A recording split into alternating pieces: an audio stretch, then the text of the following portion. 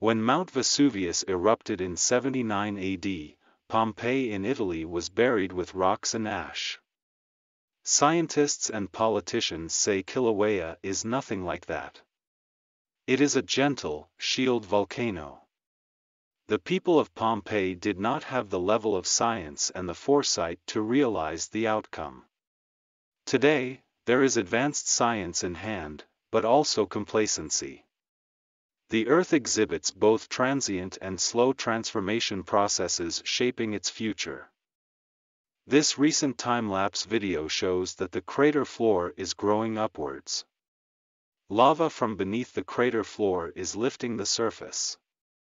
In addition, lava flows over the floor also contribute to growth. The crater floor has risen and subsided many times in the past, often ejecting lava. To understand what is happening at Kilauea, Mauna Loa, and the island of Hawaii, you have to look at a cross-section of the Earth below the Pacific Ocean. Kilauea started forming underwater about 280,000 years ago.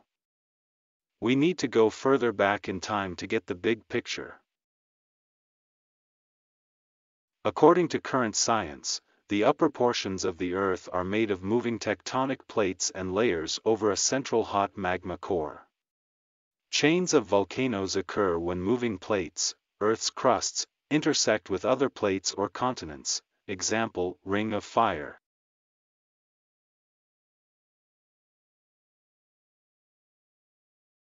Some chains of volcanoes occur within the interior of plates rather than at intersections with other plates. This happens when there is a large plume of hot lava rising from deep within the Earth. This is referred to as a hotspot. A line of volcanoes develops as the plate moves over the hotspot. This is the case with the Pacific Plate over which Hawaiian Islands have been formed. Over the past 70 million years, the combined processes of magma formation, volcano eruption and growth, and continued movement of the Pacific Plate over the Hawaiian hotspot have left a chain of volcanoes across the Pacific Ocean floor. The volcanoes are progressively older away from the largest and most active volcano. The Hawaiian Islands are a very small part of the chain and are the youngest islands in the mostly submerged mountain chain composed of more than 80 volcanoes. This map shows the trail of these submerged islands or volcanoes.